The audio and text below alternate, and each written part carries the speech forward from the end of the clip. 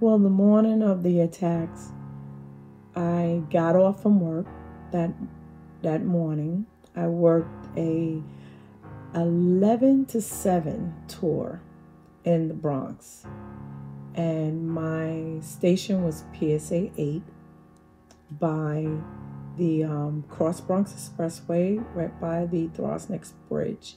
So that morning I got off from work and I went home, finished my tour, went home, and I turned on the news like I normally do and doing things around the house. And then all of a sudden they have breaking news.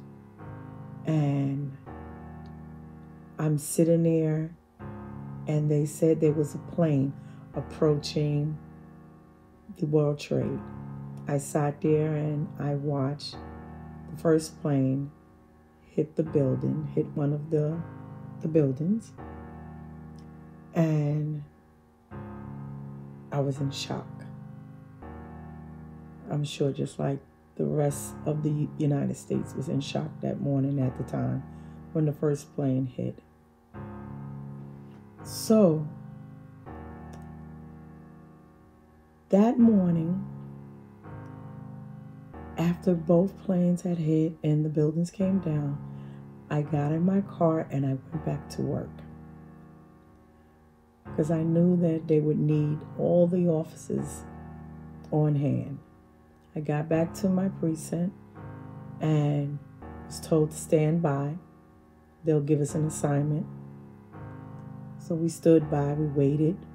Cops were heading down to the site, Ground Zero.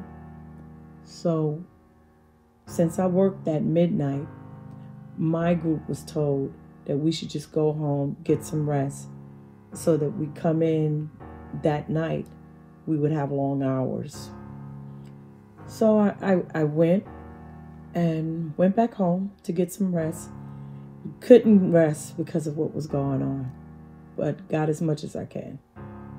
I didn't get to Ground Zero until September 15th.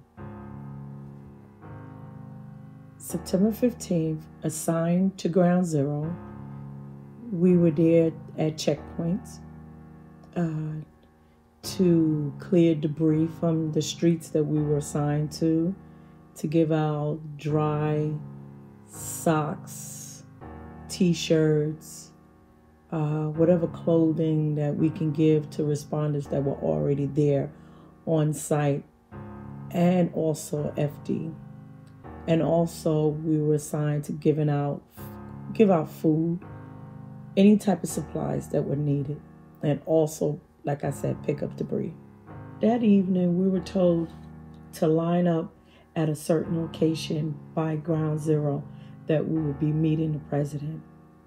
And we lined up and waited, and here's President Bush, and I was able to shake his hand and meet President Bush that day.